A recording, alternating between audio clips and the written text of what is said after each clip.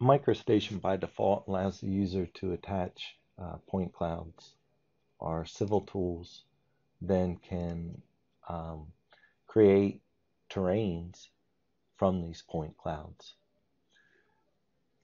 However, what if the area that you have falls at the intersection of multiple tiles of point clouds? Do you really need to use a full quadrangle of point cloud data within your terrain? Even with the filter, this could become very sizable. So the base tools in MicroStation allow for the exporting of point clouds. So we can export any selected cloud. So if we select multiple tiles, they'll all select into one POD file. We can change the classifications on some of these. So if all we want to export out is bare earth, for example, we can export a new point cloud that would contain just bare earth to create our terrain model. Again, this doesn't answer our question or resolve our problem of not needing the entire extent of all available cloud. So what we need is to use our Descartes program to give us this functionality. So in Select Series 3 Refresh, Bentley's going to, under Tools, give us the option to activate Descartes. So even if you're not currently licensed to run Descartes, you'll be able to open Descartes.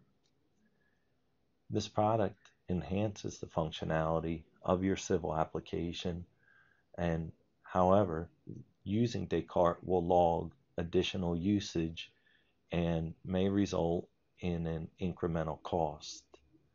At this point, the user has the option to close out or to continue.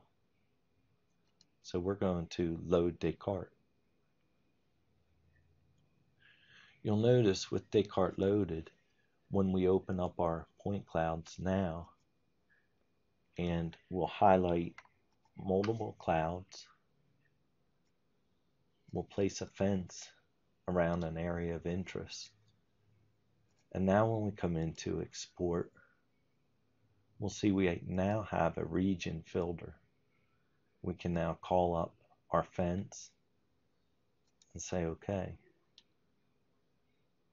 We'll call this our fenced area pod.